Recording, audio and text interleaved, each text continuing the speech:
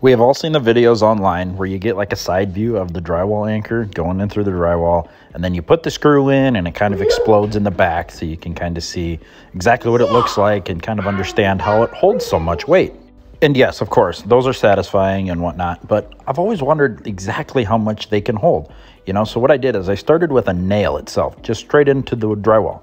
And I wanted to see how much it would hold. And I was actually pretty surprised by how much it did hold. Look here, we got a full gallon of paint going on there, and this is just a nail in the drywall.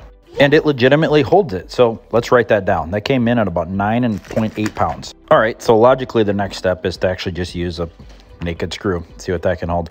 So we start with the 9.8 pounds and see what it can hold. Now I got about a half a pail of oil. Threw that up there. Sure enough, it held 22 pounds. Now for fun, let's play a game. We're gonna use a 10-pound anchor per the package anyway. Let's see what it can hold. So I'll start with the 22 pounds of oil just for fun. Let's see what it does. And sure enough, it'll actually hold it really well. So with that being said, what I did is I actually put the paint on there as well. So now we're looking right around that 30 pounds. So we're gonna end up writing that down too. And just for some comparison, this mirror actually came in at 31.6 pounds. More experiments coming soon, but what I did do is I put in a 75-pound anchor towards the bottom here, and I put some of that wire around it, and I actually stood on it, and it actually kind of held. I'll do a proper 75-pound max on the next video. I will also try a toggle bolt, which claims to be 375 pounds.